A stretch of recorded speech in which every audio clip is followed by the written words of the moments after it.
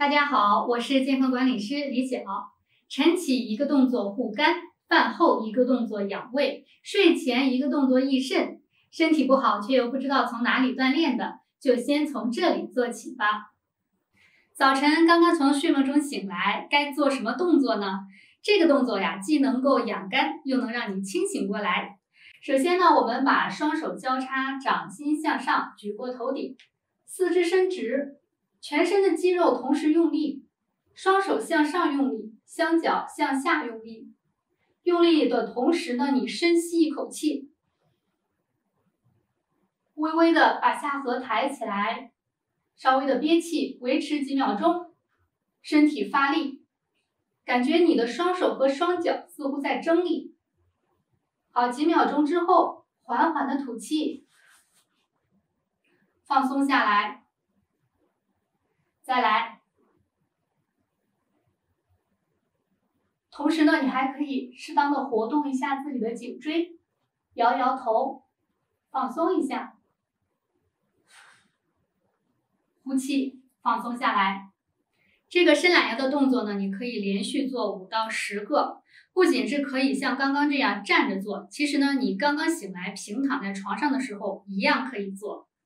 那么这个动作呀，看着平平，其实好处很多。它可以拉伸我们的肌肉，把你的身体从睡眠状态当中唤醒，迅速的激活身体。它还可以刺激咱们的呼吸运动，增加我们体内氧气的供应，起到提神醒脑的作用。而且呢，我们通过舒展和深呼吸呢，可以促进血液的流动。晨起的时候啊，血液粘稠度通常是比较高的，伸懒腰能够让血液丰富的肝脏加速血液流动，从而呢给肝脏带去更多的营养物质，顺便也带走我们一整晚的代谢废物。所以呢，起床之后一定要伸个懒腰，精神满满的开始新的一天。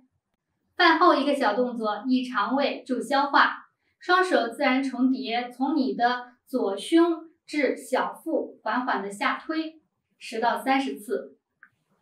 再从右胸到小腹缓缓的下推10到30次，然后呢，从心口窝到小腹缓缓的下推10到30次，之后再用你的左手扶住右手的手背，放在肚子上，以肚脐为中心，先顺时针的方向揉动20圈，再逆时针的方向揉动20圈。需要注意啊，在按揉的时候呢，你的呼吸要自然，一定不要憋气，动作要和缓，按揉力度由小到大，以自己感觉到腹部微微有温热为宜。那么药王孙思邈曾说呀，10臂摩腹能除百病，腹部是5脏6腑的宫殿，气血津液的发源地。那我们去不断的按揉腹部，能够调理脏腑的功能，还能够疏通我们整体的气血运行。并且呢，我们的腹部有中脘穴、神阙穴、天枢穴等等穴位啊，大家在按揉的时候，对这些穴位其实都进行了适当的刺激，可以调节我们的肠道功能，还能促进肠道的蠕动，不仅能够帮助消化、改善食欲，而且呢，还有助于通便。所以在饭后20分钟左右，最适合的动作呢，就是揉腹了。睡前一个小动作，助睡眠补肾气，就是按揉我们的耳郭，把我们双手的掌心对称放在2个耳朵上，慢慢的向下、向后，直到耳根，再向上，揉到耳郭，再向前，向两侧按揉一下，一直按揉到我们2个耳郭呀潮红发热为止。你还可以用自己的食指指腹按压着我们的外耳道开口上边的凹陷处，这里呢有一个肾脏的反射区，来回的摩擦，一直到感觉到发热、发红为止。还可以用我们双手对捏，拇指和食指的指腹捏住耳朵，从耳垂往上捏到耳尖。睡前呢，每次按压或者是按揉耳朵100下。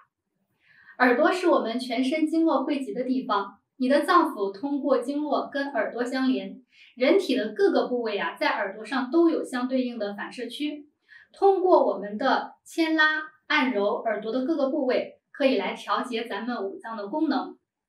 而且呢，大家也听过一句话叫肾开窍于耳，耳朵的听觉是否灵敏，与我们的肾精肾气的盛衰是有密切相关的。因此呢，我们适当的在睡前来按揉耳朵，可以起到助睡眠、补肾气、健脑补虚等等的作用。很多朋友曾经给我留言呀，说自己平常时间有限，毛病却有很多，看了我很多的视频，却还是不知道从哪里开始下手锻炼。